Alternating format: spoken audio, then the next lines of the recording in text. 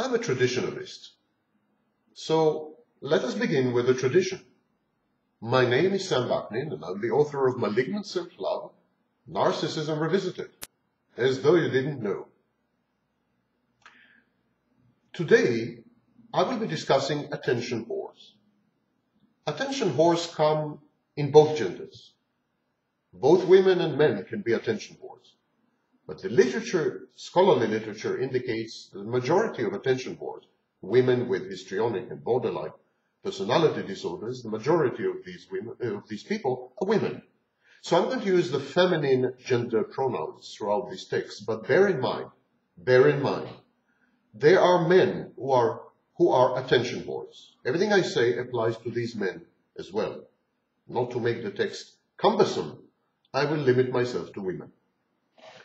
Some women, single and married, use male attention to regulate their sense of self-worth.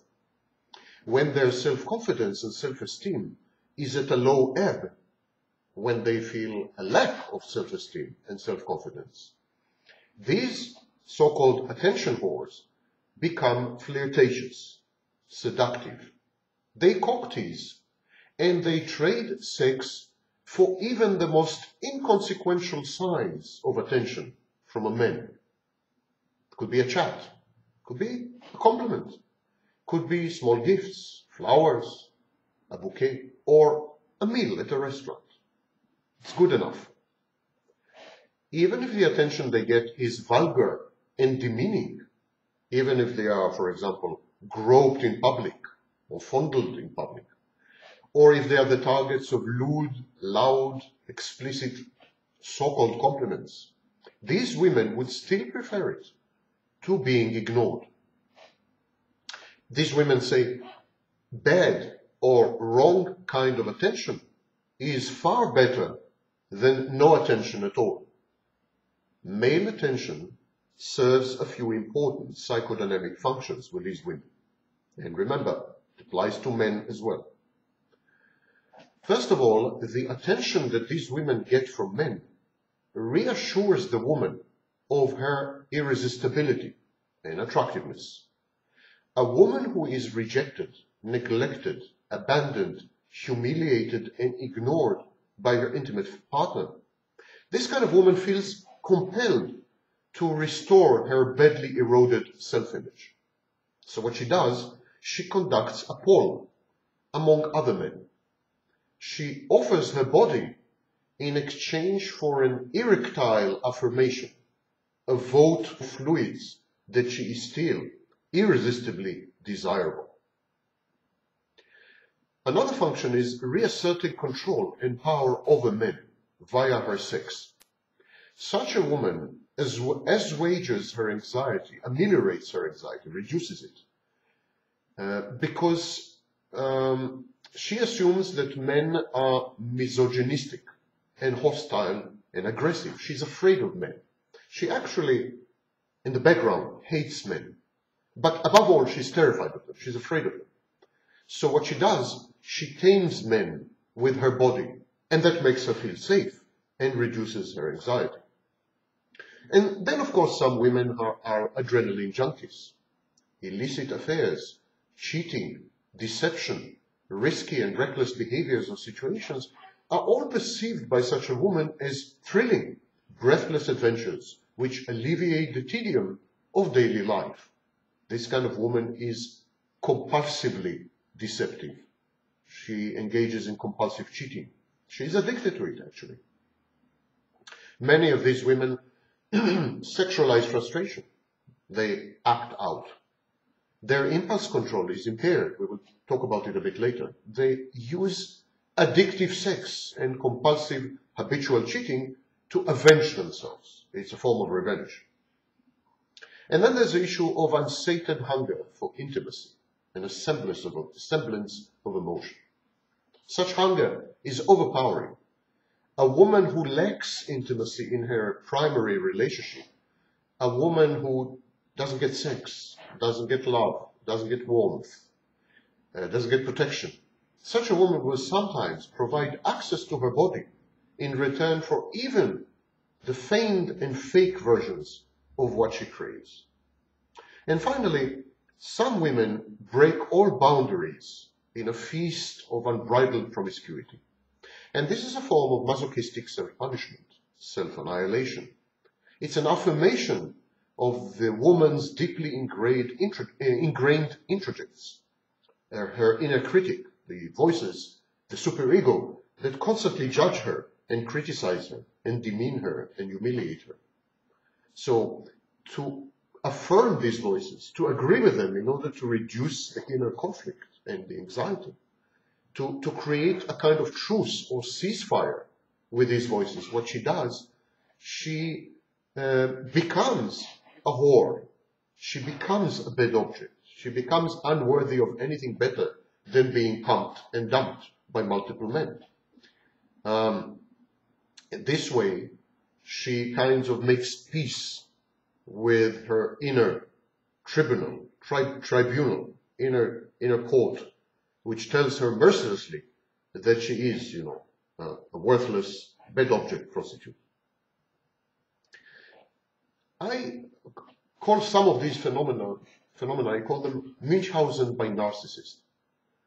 These women sometimes seek interactions and relationships with narcissists in order to be victimized by the narcissist, and in this way secure attention, commiseration, sympathy, and resources from mental health professionals, other victims and survivors online, the community or society, and of course, friends and family.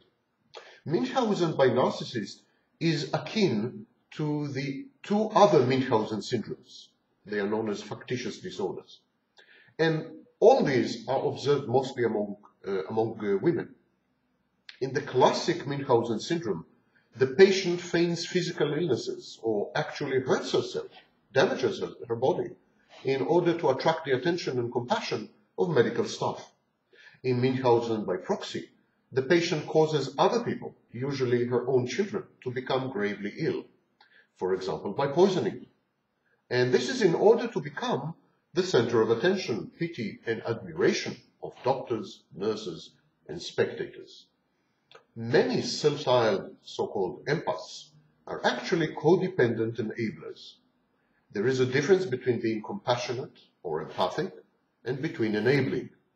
So when these women seek the attention of men, they usually would gravitate towards narcissists because this achieves a double goal.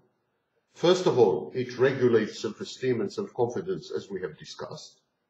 And the second goal is it renders the woman a victim, and therefore worthy of compassion, attention, mercy, pity, and so on and so forth. So it's like a twofer, 2 for 1. And many of these women self-style, declare themselves to be empaths, but actually they're not. What they are codependent enablers. And there is a difference between being compassionate and empathic, as I said. Compassion means that you hold a realistic view of your partner, but you refuse to participate in his shared psychosis, in his paranoia, mind games, power plays. Enabling, on the other hand, means that you aid and abet your significant other. Together with him, you descend into his madness, his personal Hades, his mental purgatory, and his fantasies and ideation. Compassion is about providing your counterpart with external boundaries, checks and balances, control, and a realistic feedback. Enabling involves fusing and merging with the other, erasing all the boundaries, helping to fend off hurtful reality by becoming delusional jointly. And you see, this is exactly what happens with attention whores. They seek attention from men, but they seek it in a way that enables the men. They become enablers. Together with the men, they create a shared psychosis where the woman is irresistibly desirable and the man provides her with ersatz, fake intimacy, love, and sex. And together they create this bubble, this utter fantasy, this movie, which has nothing to do with reality. No wonder most of these so-called relationships end up in heartbreak, shame, and guilt. Most attention whores are impulsive. Impulsive people act first and consider their options later. Impaired, deficient, lacking, or absent impulse control serves important psychological needs in the attention whore. In some mental health pathologies, cluster B, dramatic personality disorders, mood disorders, and other mental health disorders, unfulfilled or suppressed urges, drives, and impulses give rise to extreme anxiety and stress. Instantly catering to these pressing wishes is the only way to alleviate and ameliorate this inexorably mounting inner volcanic pressure.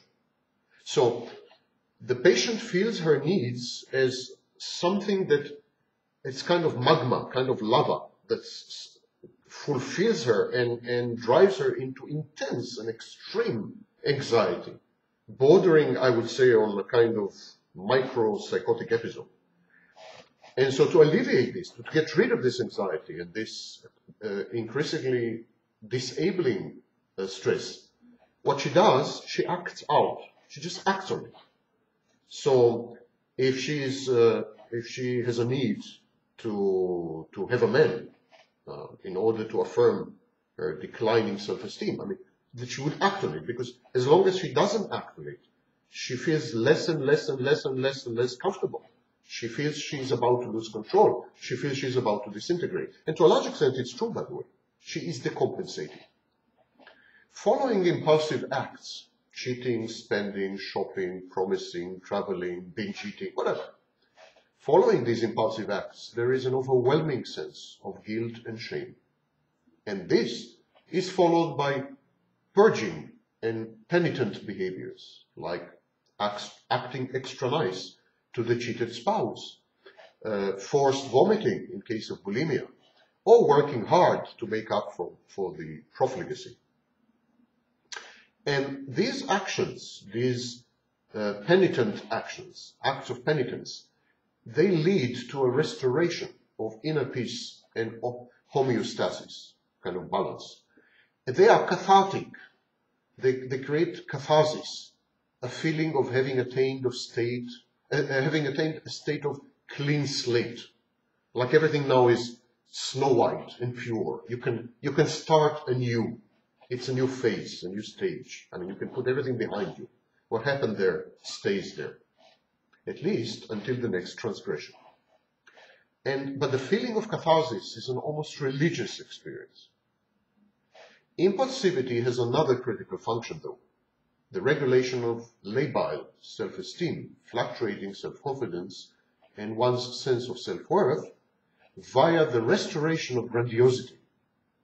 In this sense, impulsivity is an aspect or symptom of narcissism. The cheating spouse, for example, he affirms his irresistibility. The shopaholic affirms her omnipotence and perfection, because she has all the money she needs.